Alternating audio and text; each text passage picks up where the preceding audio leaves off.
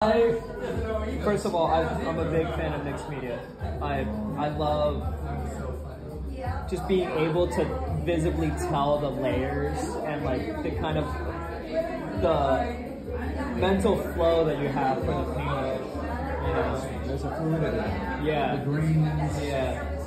And I feel like was it painted one way than the other? Yes, it was. Yeah. Beautifully done. Beautifully said. Yes, it was. Originally, it was painted the other way, but because this is a homage to Basilisk. Yeah. So Basilisk is a German expressionist painter, and he would flip it upside down in the process of his making and try to challenge himself to create a composition while he's breaking it off. Right.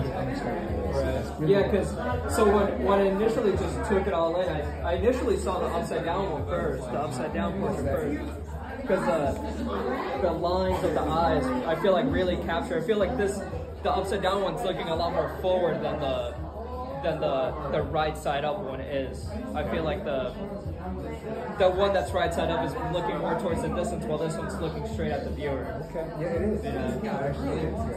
And it was taken out of a model, a famous model in the beginning, and like I said, I look for disruptions. Yeah. Because life is a disruption sometimes. Yeah.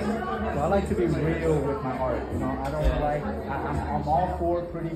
I call them pretty boy business. Yeah. I'm all for that, but I believe that we have to have this side of artistry too, because it's part of our lives and bumps in the road and distortions, and they're finding a congruity in it all. You know what I'm saying? Yeah. It's not all about being able to look at something and immediately understand it. It's a lot more about like really taking it.